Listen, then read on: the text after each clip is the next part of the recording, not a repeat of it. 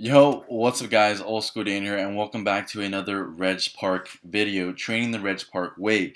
This one is all about back, so this is going to be an interesting one, because we all know that Reg Park was renowned for his back and chest, and well, pretty much all of his physique. So anyways, let's get started. Reg was also renowned for his back. He had a lot of density in his back, a lot of thickness. And the core movement he used to use in the early days was barbell rows. We actually got up to using very, big poundages, over 300 pounds in barbell rows. Again, we would employ the 5x5 principle. So what we've gone through this morning is all the compound movements, your nucleus of each body part. Of course, there's other exercises which we call secondary movement. So Reg Park's workouts were a lot based pretty much on compounds. Not like the workouts you see of today. Everybody's doing like some new random shit for like their biceps, their back, and it's just like it's not a compound movement. They're doing all like these isolation ones, but Reg Park's workouts were mainly based on compounds like squats, deadlift, bench press, presses, rows, pull-ups. Not like the workouts of today where it's like a lot of people are just missing out on the compound exercises, and they're more concerned about the isolation. And the compounds are really the best for building the muscle. To hit those body parts. But the compound movements are the ones where you handle the most poundage and engage all parts of the back. So he would do 5 sets of 5 bent over barbell rows. Okay. And I remember, everyone you'd see doing again the wide grip barbell rows. Yes. And then he taught me, which we're going to do as well, the reverse grip, pulling into the waist, pulling into the hips, which just fires the muscle in a different direction. And brings more the lower lats into play. So it ties the lower lats in, gives your lats length. He was a big advocate in. Okay, this is the part I have an issue with, which says ties the length. Now, let's be honest here. This is actually true. Your genetics are set. Your insertions are fixed. You cannot lengthen a muscle.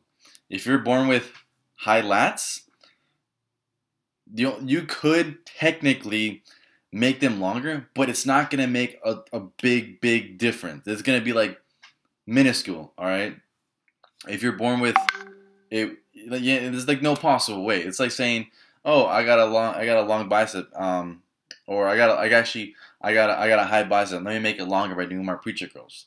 Your insertions and genetics, they're all fixed. There's no possible way for you to actually lengthen a muscle. So that is an old school myth that I wanted to break away from everybody, because that's just bro science. Because that's just how it is. To like really think about it. You can't really like it doesn't make any sense scientifically. It just doesn't make any sense. So let's throw that part out there where he says to add the length of the lats, because there's no such thing as adding length to the lats if you have high lats. No matter how many underhand movements you do that actually stretch the lats, there's no way you're going to lengthen it. Sorry about that. Working the entire muscle. Yeah.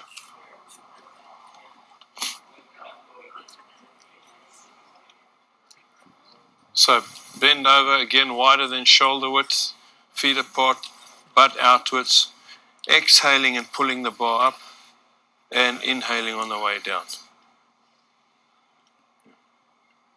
Also, another point I want to talk about, Arthur Jones was talking about how he thinks it's stupid for people to waste their time doing a wide grip chin-up versus via close grip.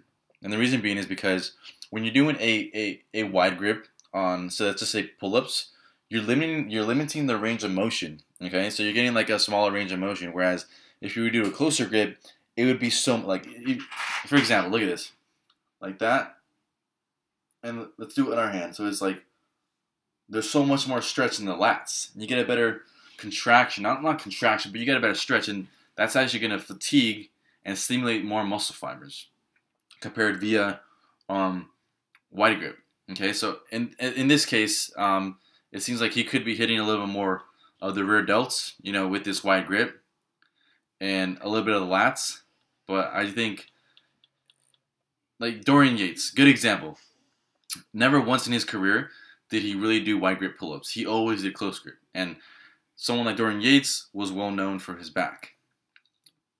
But this is a good point that I brought up because a lot of people still believe that they think that, oh, if I do wide grip chin ups, I'm gonna get the wide back. And I think doing a closer grip chin up, something with a closer or medium grip, is definitely gonna give you a wider back because of the stretch you're gonna get from it. You're gonna stimulate and activate more muscle fibers with this type of movement. So something else I want to point out. This doesn't apply to the bench press because with the wide grip bench press and the close grip bench presses, they pretty much will stimulate the same amount of muscle fibers just in different areas. But that's another story. But anyways, let's keep going with the video. And you can feel how it brings the lats into play, the upper back, the lats. But then, again, as he started getting more and more advanced and learning more, he progressed into what was a reverse grip. It's interesting because in the 90s, there was a guy on the scene called Dorian Yates, who's a 5-time Mr. Olympia. And he actually said that he was the one who invented reverse grip barbell rows, which is not really true. Reg was doing it years and years ago.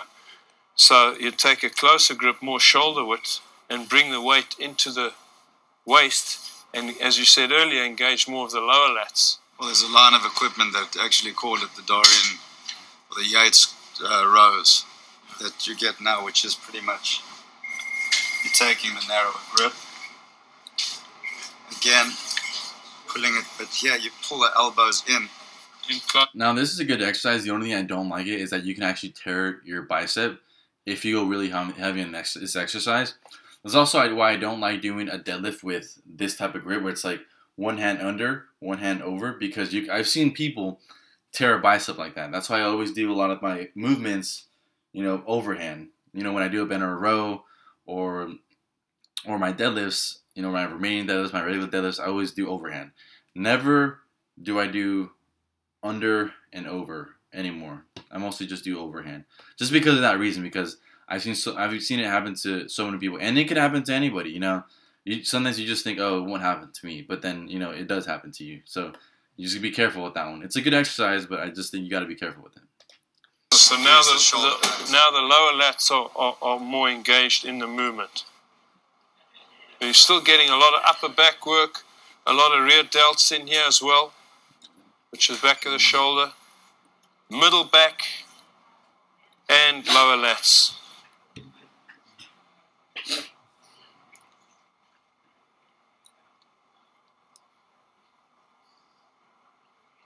And Reg also used to love, as you know, Steve, doing T-bar rows, which is another variation of this. As a gym owner, as a trainer, you know that another variation of that would be a dumbbell row. And if you walk into any gym, you see the conventional way of doing a dumbbell row is like this. And in all the years, I've never saw Reg do a dumbbell row like that or teach one of his pupils, because he felt, A, you're putting a lot of unnecessary pressure on the supporting knee joint. B, there's a lot of rotation on the discs at the bottom of the movement. And C, you're only working your lat in one direction downwards. So what he would actually do is he would take a support. I'll use this for now just for convenience sake. And he would rest his forearm and his head on the support, take the dumbbell from the inside foot and pull it across the body.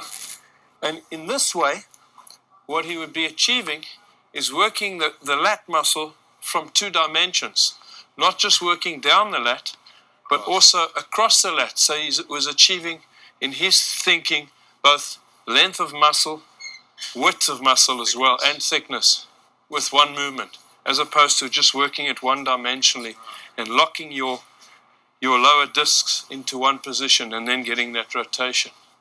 Because also with the length of his torso, having a long torso, barbell rows, after a while, started bothering him. Right. So he started getting into other movements. He had me do that with low pulley. Low cable rows. 45 degrees. Yes. And pulling in this way. Yes. Actually, that was the variation he gave me of that. Alright, so that was like actually my second. You know, it's actually my first time watching the whole thing because I watched a little bit of it and I was like, hey, you know what, this is good enough to post on my YouTube channel, and that was a pretty good. I think you guys got a lot of value from that one. So hope you guys enjoyed this video. With that being said, subscribe for more videos like this. Give this video a thumbs up. Thanks for watching. I'm Old School Dan. I'm gone. Peace.